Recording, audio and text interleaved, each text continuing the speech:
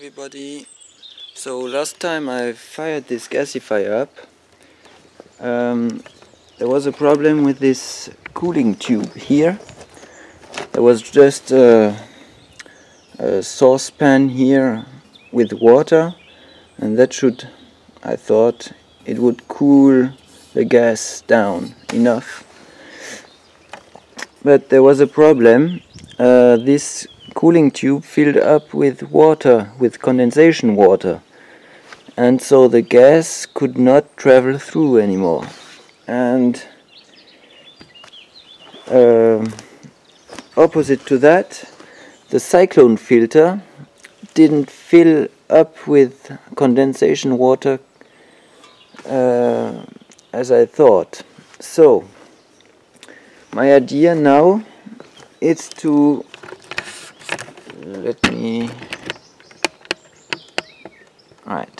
So my idea now is to flip the cooling tube upside down, so that the condensation water will flow down and go into the cyclone filter. Alright, so then there's a problem how to cool this with water. And my idea is now to put a second tube around it and to let water flow, circulate between the two tubes. And that will be the aim of this video. So here I've got my stainless steel tubes. So the smaller ones make about 3.4 centimeters in diameter, and the bigger ones like 4.2 centimeters. So that there will be, when I put the smaller ones into the bigger ones, there is around, if it's centered, there will be around half a centimeter space between the two tubes.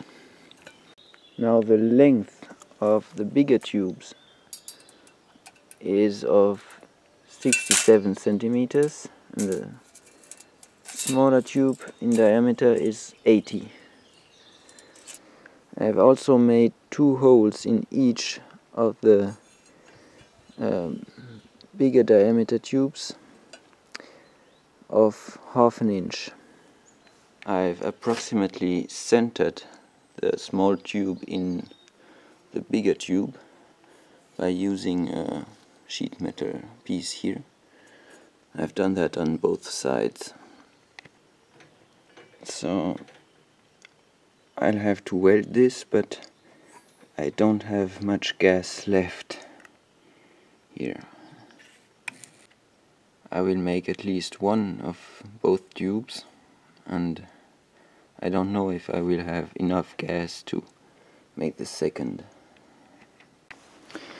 Now I've spot welded both tubes, and I will have to seal this up all around, at least for one tube.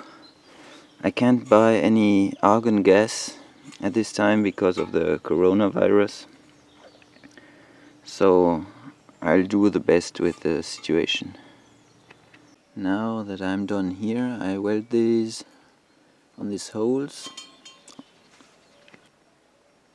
So now I've welded these in place, but unfortunately I've got no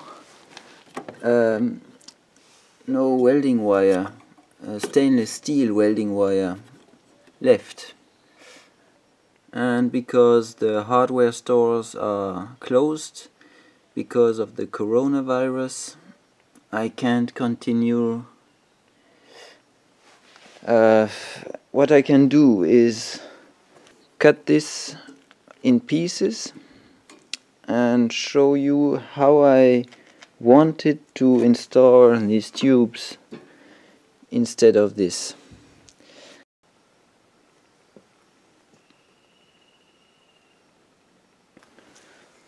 Okay, so these are the old pieces, and the idea was to put, so that's the bottom, and I wanted to put this here, so one cooling tube here, and the other downward, I mean, here. So, okay, this entrance should be like this. So the gas comes in here, goes up all the way up, and is cooled down by the water flowing through the gap between the two tubes. Goes down here through this cooling tube and goes to the ventilator or whatever you call it. Okay, here all the condensation water that will condensate here will flow down and go out here, and this will flow into the cyclone filter.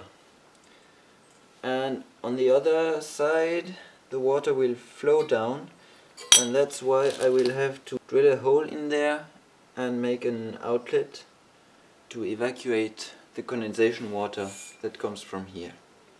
To let the water circulate through my cooling tube, I will use this pump.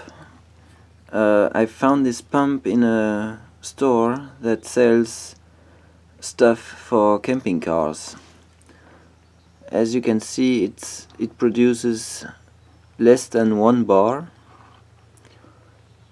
but I think it's sufficient for my purpose. I've ordered welding wire on eBay and I received it today, so I can continue my cooling tube for my gasifier, and that's great.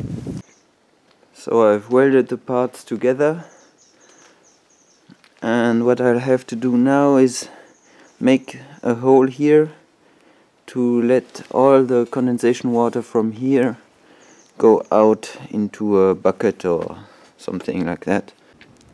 So here's what I came up with.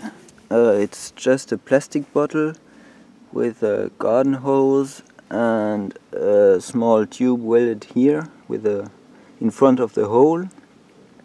And I've just spot welded it because I don't have enough gas, and I've put silicone around it to make it seal it up.